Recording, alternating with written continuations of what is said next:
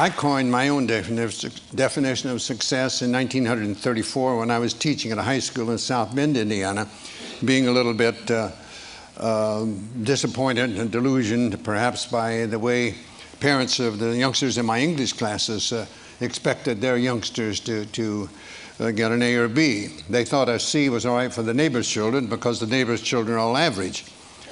But they weren't satisfied with their own and would make the teacher feel that they had failed or the youngster had failed, and that's not right. The good Lord in His infinite wisdom didn't create us all equal as far as intelligence is concerned, any more than we're equal as far as size, appearance. Not everybody could earn an A or B, and I didn't like that way of judging, and I did know how the alumni of various schools back in the 30s judged coaches and athletic teams.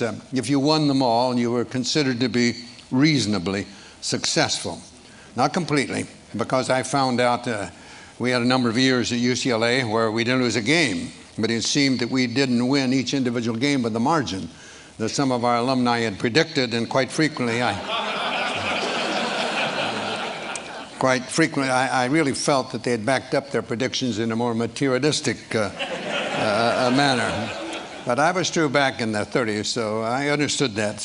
But I didn't like it. I didn't agree with it, and I wanted to come up with something that I hope could make me a better teacher and give the youngsters under my supervision, whether it be in athletics or in the English classroom, something to which to aspire other than just a higher mark in the classroom or more points in some athletic contest. And I thought about that for quite a spell, and I wanted to come up with my own definition. I thought that might help.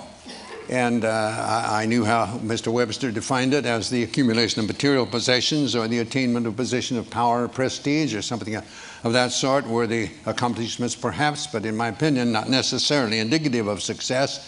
So I wanted to come up with something of my own.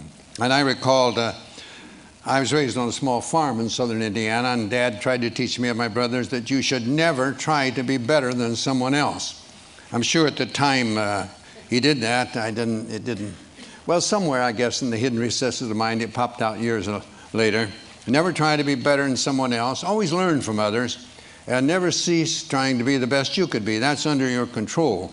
And if you get too engrossed and involved and concerned in regard to the things over which you have no control, it will adversely affect the things over which you have control. Then I ran across a simple verse that said, "At God's footstool to confess, a poor soul knelt and bowed his head. I failed," he cried. "The Master said, thou didst thy best." That is success. From those things, and one other perhaps, I coined my own definition of success, which is peace of mind, attained only through self-satisfaction in knowing you made the effort to do the best of which you're capable. I believe that's true. If you make the effort to do the best of which you're capable, trying to improve the situation that exists for you, I think that's success, and I don't think others can judge that. I think it's like character and reputation. Your reputation is what you're perceived to be. Your character is what you really are. And I think the character is much more important than what you are perceived to be. You'd hope they'd both be good, but they don't necessarily be the same.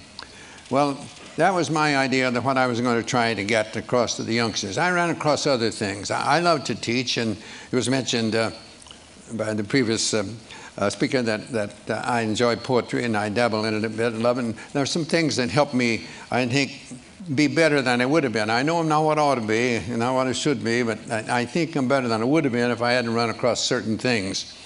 And one was just a little verse that said, no written word, no spoken plea can teach our youth what they should be, nor all the books on all the shelves. It's what the teachers are themselves. That made an impression on me in the 1930s, and I tried to use that more or less in my teaching, whether it be in sports or whether it be in the English classroom. And I love poetry and always had an interest in that, and somehow, and maybe it's because Dad used to read to us at night with a coal oil lamp. We didn't have electricity in our farm home, and They had to read poetry to us, so I always liked it. And about the same time that I ran across this one verse, I ran across another one that someone asked a lady teacher why she taught. And she, after some time, she said she wanted to think about that. And then she came up and said, they ask me why I teach, and I reply, where could I find such splendid company? There sits a statesman, strong, unbiased, wise, another later Webster, silver-tongued. A doctor sits beside him whose quick, steady hand may mend a bone or stem the lifeblood's flow. And there a builder, upward rise the arch of that church he builds, wherein that minister may speak the word of God and lead a stumbling soul to touch the Christ. And all about a gathering of teachers, farmers, merchants, laborers, those who work and vote and build and plan and pray into a great tomorrow. And I may say, I may not see the church or hear the word or eat the food their hands may grow, but yet again I may. And later I may say, I knew him once, and he was weak or strong or bold or proud or gay. I knew him once, but then he was a boy. They ask me why I teach, and I reply, where could I find such splendid company? And I believe the teaching profession, that's true. You have so many youngsters, and I got to think of my youngsters at UCLA, 30-some attorneys, 11 dentists, 10 doctors, many teachers in other professions. And that gives you a great deal of pleasure to see them go on. I always tried to make the youngsters feel that they're there to get an education, number one. Basketball was second because it's paying their way. And they do need a little time for social activities, but you let social activities take a little precedence over the other two, and you're not going to have any very long. So that was the ideas that I tried to get across to the youngsters under my supervision. I had 3 rules pretty much that I stuck with practically all the time. I'd learned these prior to coming to UCLA, and I decided they were very important. One was never be late. Never be late. Later on, I had certain things that I had the players, if we're leaving for someone, they had to be neat and clean. There was a time when I made them wear jackets and shirts and ties, and then I saw our chancellor coming to school in denims and turtlenecks, and I thought it was a little not right for me to keep this other, so I let them they had to be neat and clean. And I had one of my greatest players that you probably heard of, Bill Walton. He came and gets the bus. We were leaving for somewhere and to play, and he wasn't clean and neat, so I would let him go. He couldn't get on the bus. He had to go home and get cleaned up to get to the airport if he could. So I was a stickler for that. I believed in that. I believe in time, very important. I believe you should be on time, but I felt that practice, for example, we start on time, we close on time. The youngsters didn't have to feel that we're going to keep them over. When I speak at coaching clinics, I often tell young coaches, in the coaching clinics, more or less, they'll be the younger coaches getting in the profession, and most of them are young, you know, and probably newly married. And I tell them, don't run practices late, because you'll go home in a bad mood, and that's not good for a young married man to go home in a bad mood. When you get older, it doesn't make any difference, but so I did believe on time. I believe starting on time, and I believe closing on time. And another one I had was not one word of profanity. One word of profanity, and you are out of here for the day. If I see it in a game, you're going to come out and sit on the bench. And the third one was never criticize a teammate. I didn't want that. I used to tell them I was paid to do that. That's my job. I'm paid to do it. Pitifully poor, but I am paid to do it. Not like the coaches today, for gracious sakes, no. It's a little different than it was in my day. But those are the 3 things that I stuck with pretty closely all the time. And those actually came from my dad, and that's what he tried to teach me and my brothers at one time. I came up with a pyramid eventually that I'm not going to, we don't have the time to go on that, but that to help me, I think, become a better teacher. And this is something like this, and I had blocks in the pyramid, and the cornerstones being industrious and enthusiasm, working hard and enjoying what you're doing, coming up to the apex, according to my definition of success, and right at the top, faith and patience. And I say to you, in whatever you're doing, you must be patient. You have to have patience. We want things to happen to us. We talk about our youth being impatient a lot, and they are. They want to change everything. They think all change is progress, and we get a little older, we're sort of let things go, and we forget that there is no progress without change. So you must have patience, and I believe that we must have faith. I believe that we must believe, really believe, not just give it word service, believe that things will work out as they should, providing we do what we should. I think our tendency is to hope that things will turn out the way we want them to so much of the time, but we don't do the things that are necessary to make those things become reality. I worked on this for some 14 years, and I think it helped me become a better teacher, but it all evolved around that original definition of success. You know, a number of years ago, there was a Major League Baseball umpire by the name of George Moriarty, and he spelled Moriarty with only one I. I'd never seen that before, but he did. And big league baseball players, they're very perceptive about those things, and they noticed he had only one I in his name. And you'd be surprised how many also told him that that was one more than he had in his head at various times. But he wrote something that I think he did what I tried to do in this pyramid. He called it the road ahead or the road behind. And he said, sometimes I think the fates must grin as we denounce them and insist the only reason we can't win is the fates themselves have missed. Yet there lives on the ancient claim, we win or lose within ourselves. The shining trophies on our shelves can never win tomorrow's game. You and I know deeper down there's always a chance to win the crown, but when we fail to give our best, we simply haven't met the test of giving all and saving none until the game is really won, of showing what is meant by grit, of playing through and others quit, of playing through not letting up, it's bearing down that wins the cup, of dreaming there's a goal ahead, of hoping when our dreams are dead, of praying when our hopes have fled, yet losing, not afraid to fall, if bravely we have given all, for who can ask more of a man than giving all within his span? Giving all, it seems to me, is not so far from victory. And so the fates are seldom wrong. No matter how they twist and wind, it's you and I who make our fates. We open up or close the gates on the road ahead or the road behind. Reminds me of another set of threes that my dad tried to get across to us. Don't whine, don't complain, don't make excuses. You get out there and whatever you're doing, do it to the best of your ability. And no one can do more than that. I tried to get across to that. My partners will tell you, never heard me mention winning. Never mention winning.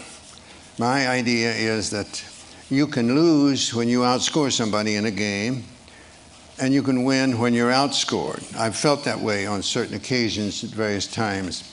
And I just wanted to be able to hold their head up after a game. I used to say that when a game is over and you see somebody that didn't know the outcome, I hope they couldn't tell by your actions whether you outscored an opponent or the opponent outscored you. And that's what really matters. If you make your effort to do the best you can regularly, the results will be about what they should be. Not necessarily what you would want them to be, but they'll be about what they should. And only you will know whether you can do that. And that's what I wanted from them more than anything else. And as time went by and I learned more about other things, I think it worked a little better as far as the results. But I wanted the score of a game to be the byproduct of these other things and not the end itself. I believe it was one great philosopher said, Cervantes. Cervantes said, the journey is better than the end. And I like that. I think that is. It's getting there. Sometimes when you get there, there's almost a letdown. But it's getting there that's the fun. I like to, as a basketball coach at UCLA, I liked our practices to be the journey. And the game would be the end result. And I'd like to go up and sit in the stands and watch the players play and see whether I'd done a decent job during the week. And there again, it's getting the players to get that self-satisfaction, knowing that they've made the effort to do the best of which they are capable. Sometimes I'm asked who was the best player I had over the best teams. I can never answer that. As far as the individual is concerned, I was asked one time about that, and it said, suppose that you in some way could make the perfect player, what would you want? And I said, well, I'd want one that knew why he was at UCLA and to get an education. He was a good student, really knew why he was there in the first place. But I want one that could play too. I'd want one to realize that defense usually wins championships and to work hard on defense. But I'd want one to play offense too. I want him to be unselfish and look for the pass first and not shoot all the time. And I'd want one that could pass and would pass. I've had some that could and wouldn't, and I've had some that would and could. You couldn't. So I wanted that, and I wanted them to be able to shoot from the outside. And I wanted to be able to be good inside too. I'd want them to be able to rebound well at both ends too. And why not just take someone like Keith Wilkes and let it go at that? He had the qualifications, and not the only one, but he was one that I used in that particular category because I think he made the effort to become the best. There's a couple. I mentioned in my book, They Call Me Coach, that two players that gave me great satisfaction, and it came as close as I think anyone I ever had to reach their full potential. One was Conrad Burke, and one was Doug McIntosh. When I saw them as freshmen on our freshman team, we didn't have freshmen, couldn't play varsity when I taught, and I thought, oh gracious, if these two players, either one of them, they're different years, but I thought about each one of them at the time he was there. Oh, if he ever makes the varsity, our varsity must be pretty miserable if he's good enough to make it. And you know, one of them was a starting player for a season and a half, and the other one was his next year. He played 32 minutes in a national championship game, did a tremendous for us, and the next year he was a starting player on a national championship team. And here I thought he'd never play a minute when it was. So those are the things that give you a great joy and great satisfaction to see one. Neither one of those youngsters could shoot very well, but they had outstanding shooting percentages because they didn't force it. And neither one could jump very well, but they kept good position, and so they did well rebounding. They remembered that every shot is taken, they assumed it'd be missed. I've had two men that stand around, wait to see if it's missed, then they go and shoot late. Somebody else is in there ahead of them. They weren't very quick, but they played good position, kept in good balance. And so they played pretty good defense for us. So they had qualities that they came close to, as close to reaching possibly their full potential as any players I ever had. So I consider them as to be as successful as a Louis Alcindor or a Bill Walton or in many of the others that we had. There were some outstanding players. Have I rambled enough? I was heard that when he makes his appearance, I was supposed to shut up.